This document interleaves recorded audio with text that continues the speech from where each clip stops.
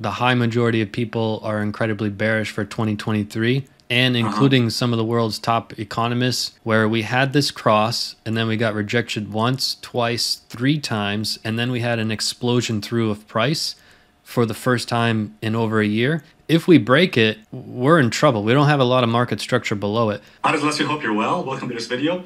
We have a very special guest, as you can see here in this particular video. We are joined with Steve Courtney of Cryptocurrencies University YouTube channel, and also of the founder and CEO of cryptocurrencyuniversity.com. Welcome back. Before we started this session, it turns out you're not in Australia anymore. Tell me where you are. So I brought my family to Hong Kong. My wife is from Hong Kong, and we wanted to give my son a traditional Chinese New Year experience. So we were here for the holidays, and we're still here in beautiful Hong Kong. Let's hear from you, Steve. What is your view on what's happening on Bitcoin? I have my own views, obviously, but I'd like to hear from someone else. I'd like to hear your opinion. Let me share my screen. A lot of polls that I've seen are the high majority of people are incredibly bearish for 2023, and including some of the world's top economists, including some of the top banks, some of the people that called past crashes. They're all saying that 2023 is going to be devastating. And I think they bring up good points, although the Bitcoin charts are saying otherwise. By the way, Alessio, before we continue with the charts, one other poll that I thought was interesting. Ben Cohen had a Twitter poll asking about 2023. And at the time that I saw it, there was maybe 23,000 people that voted. And it was like 73% of the people predicted a recession, a bad recession for 2023. Yeah. So interesting. But here we are. It is interesting. But here's an interesting point as well, Steve. People often misinterpret that recession. See, so a lot of people think, recession means therefore a bear market in stock markets and a bear market in Bitcoin. That's where they could be wrong. So you could have a situation where you have a recession, but yet the market going up. People don't remember this, perhaps.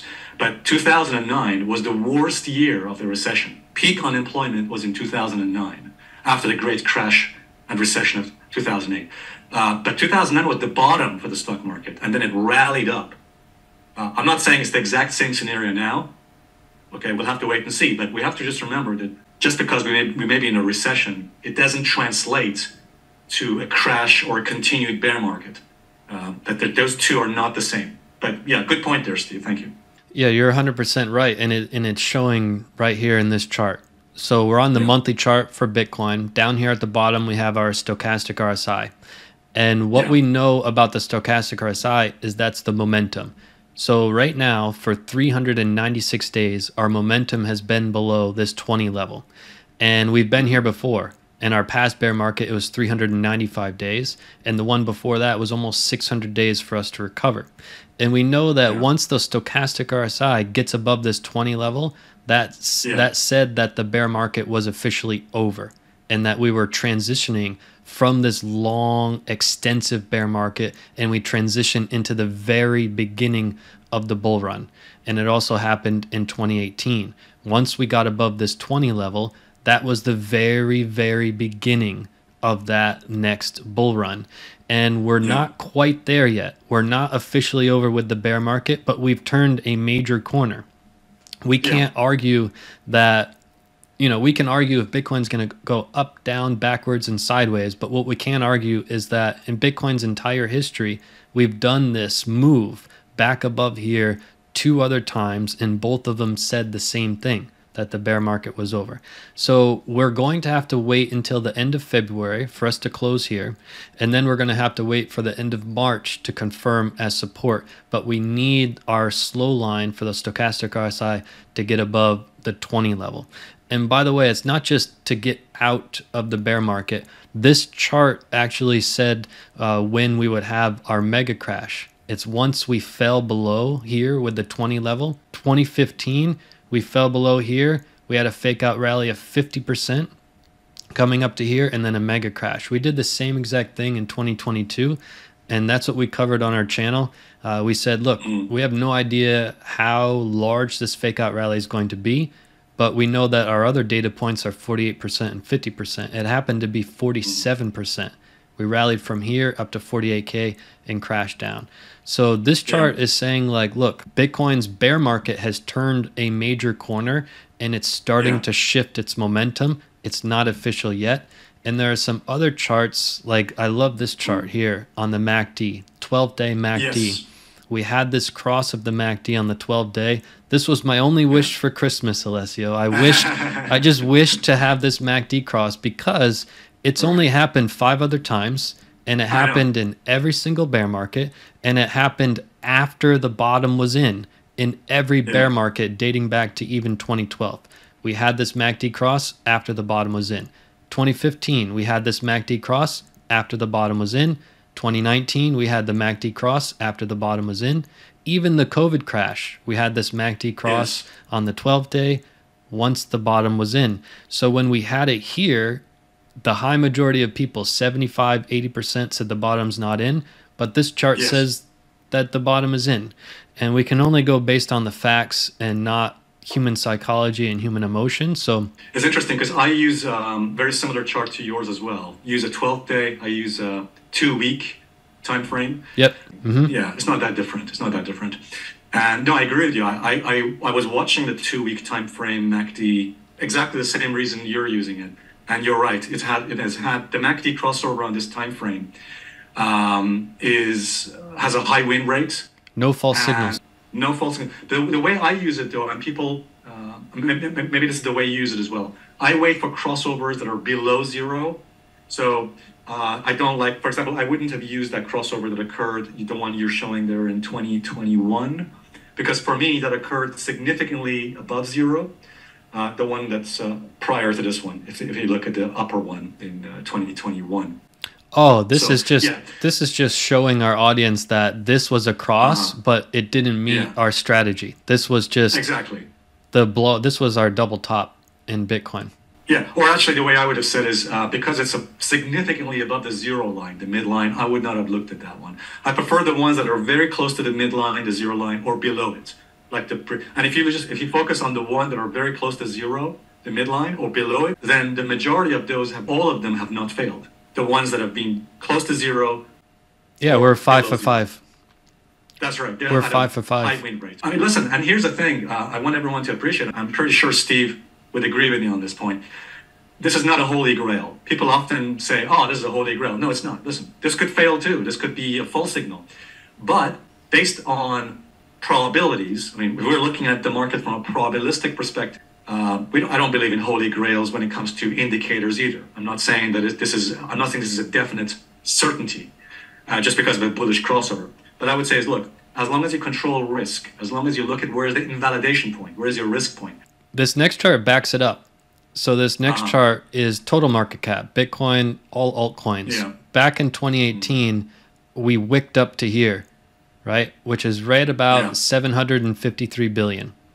That's precisely where we came down to have our first, what I believe to be our first bottom in June and our second bottom in November. We're really respecting this level, the 753. If we break it, we're in trouble. We don't have a lot of market structure below it.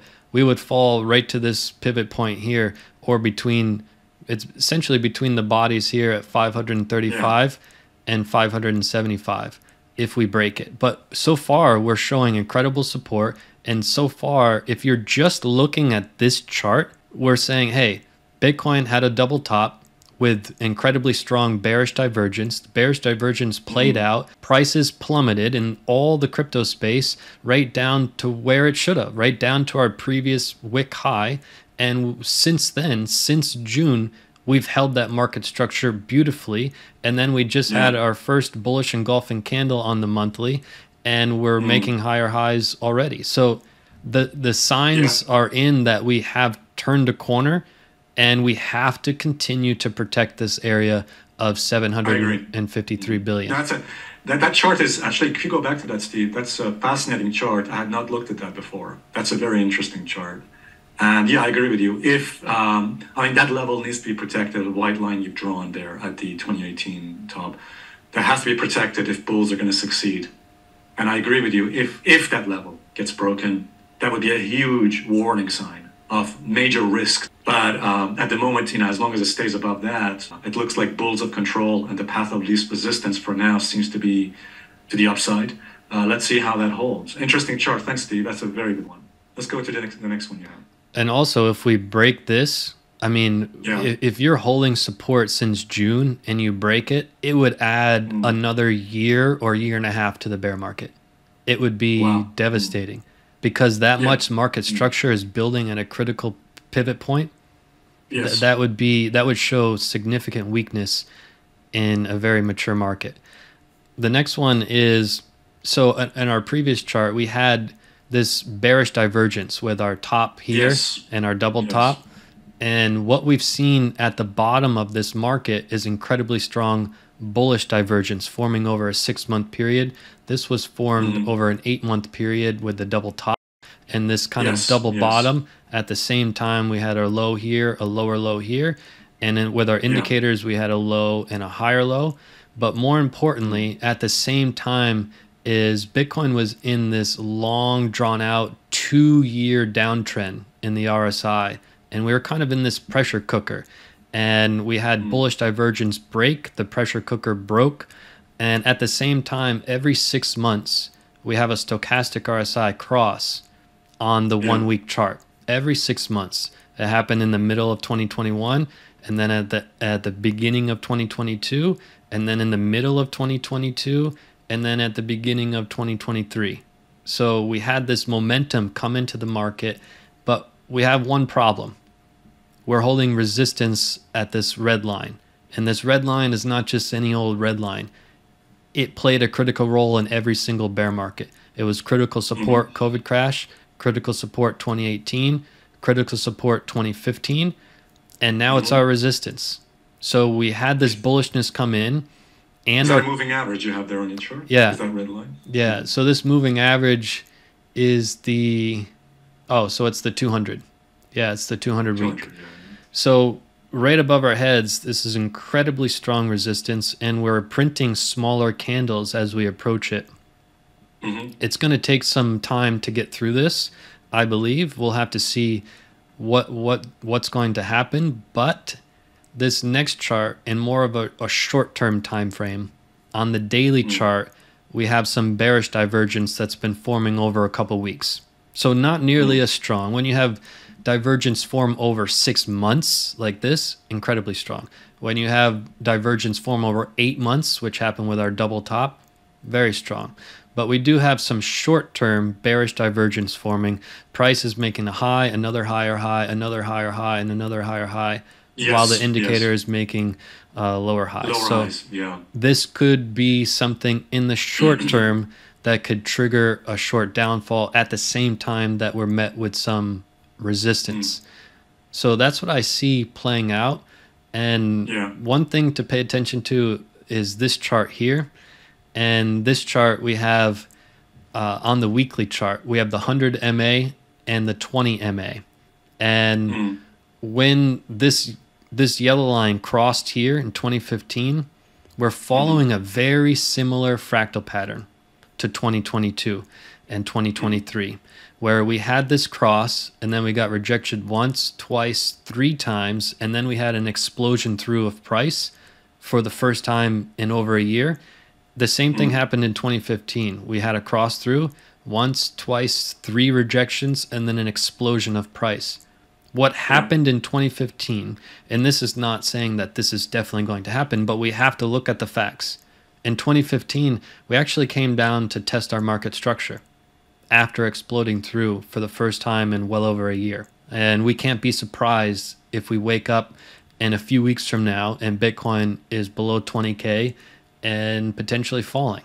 So I think long term, the big picture is saying like, hey, this bear market is on its last legs. We've turned a pretty big corner.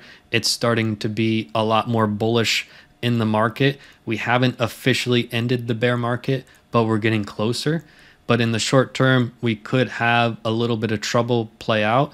And at worst case, we would go down and test our market structure until we regain our momentum to actually cross this 200-week moving average. All right, guys, thanks very much for watching this video. And by the way, guys, make sure you check out Steve Courtney's website, cryptocurrencyuniversity.com. I'll put the link for you guys in the description. Do go ahead and check it out, and do check out what Steve has got to offer there on that site as well. By the way, I do enjoy watching your YouTube videos. You have a great skill for communicating ideas in an engaging and entertaining way, and also educational way. So I do like your having a look at your videos, watching your videos. So guys, I'll put the link for Steve's YouTube channel as well in the description. Do go ahead to his YouTube channel and subscribe to Steve's YouTube channel as well. Steve, listen, you've been a great guest. I've enjoyed talking with you today.